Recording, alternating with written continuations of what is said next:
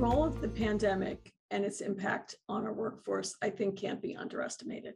We have seen over the past 2+ years incredible heroism on behalf of our clinicians, but it's been really taking its toll. We have always risen to the occasion in healthcare. We've seen that over time, and there have always been shortages and cyclical workforce issues, but never to the extent that we've seen after the pandemic. We need to make sure that we do everything we can to support the precious workforce that we do have. One of those ways that we really can support them is by thoughtful use of technology and making sure that we have tools and assistive aids to our staff to enable them to be able to take the best care of patients that they can. As we develop new technologies, it's really important that we enhance their workflows and not add on additional work or work in parallel. It really has to be integrated into the work that our clinical workforce does every day. And I think the perfect example of that is the way that we've all adapted to the use of smartphones in our daily lives. Our technology in healthcare needs to be as essential as the smartphone is to us. I really see that technology is evolving in that way. For example, the nurse call system saves steps. We know that wearables, the technologies that are wearable and are able to send information to the electronic health record real time are also very helpful. We see technology in the way of medication delivery, IV, our wristband systems that help make sure that we deliver the medication to the appropriate person.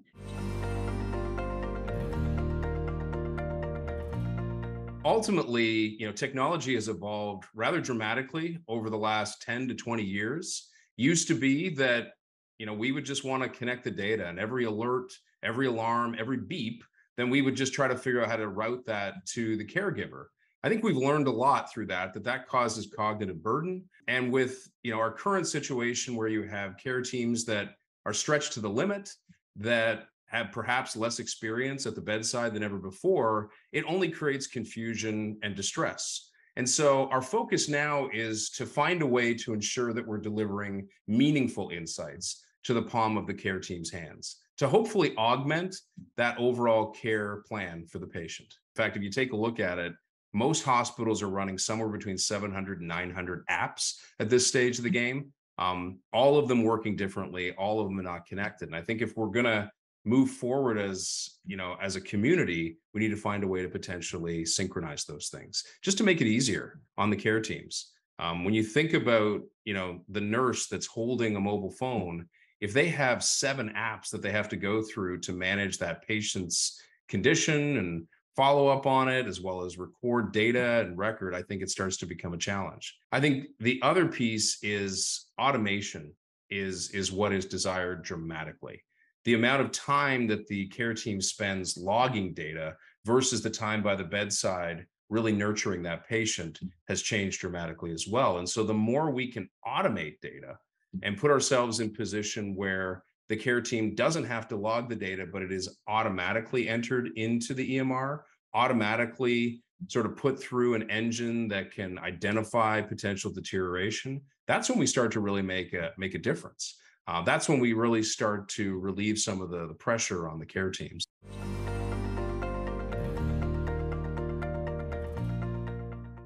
For our journey at Ascension Providence, we have invested in enhancing our nurse call system with badge tracking capabilities. In addition, we've purchased smart beds as our fleet has gotten old. We truly started to understand the connectivity to the electronic health record. So as we've made investments, we've looked at trying to use those investments to create one platform of care technology to support our team. One technology that we are implementing is a patient safety feature, as 50% of our falls with injuries within our facility are caused by the failure of the caregiver to place the bed in alarm status when they exit a room for our at-risk patients. through automation and interfacing with the electronic health record to the smart beds and to the nurse call system with badge tracking capabilities. The electronic health record actually communicates with the bed when a caregiver leaves the room and then places that bed in alarm status without the caregiver having to remember. What we hope to achieve over time for our caregivers, including our nursing staff, is to reduce that cognitive burden that they carry day to day in patient care, hopefully decrease the number of steps that they have in their workday, decrease duplicative efforts amongst the care team, driving us then to being able to provide more time at the bedside in delivering care and communicating effectively with our patients.